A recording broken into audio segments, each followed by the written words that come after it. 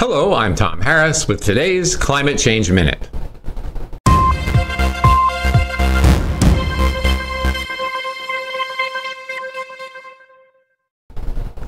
We often hear from climate activists that ice sheets in the Arctic and Antarctic are melting, causing sea levels to rise. We have to remember that sea level has been rising since the end of the last glacial period, about 11,550 years ago. 8,000 years ago, when there was far more ice than today, sea levels were rising 10 times faster than today. When water warms, its volume increases due to thermal expansion. We have seen that sea level has risen at about the same rate that the oceans have been warming. Melting sea ice does not increase sea level.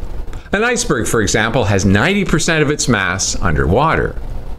When water starts to freeze, it stops contracting and actually expands upon reaching 4 degrees Celsius, forming ice.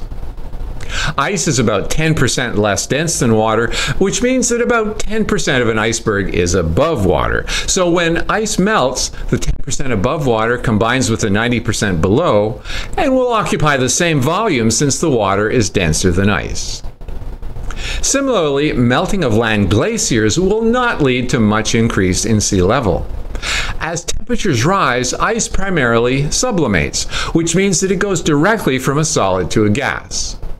This sublimated water vapor will turn back into snow when it reaches the cold Antarctic air and will fall back onto the glacier.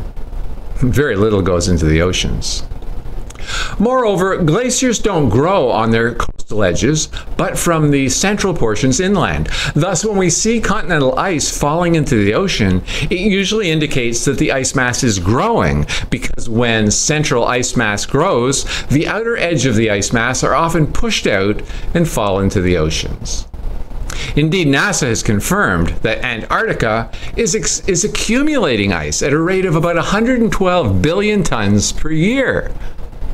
To learn more about this and other topics in climate change, please visit icsc-canada.com.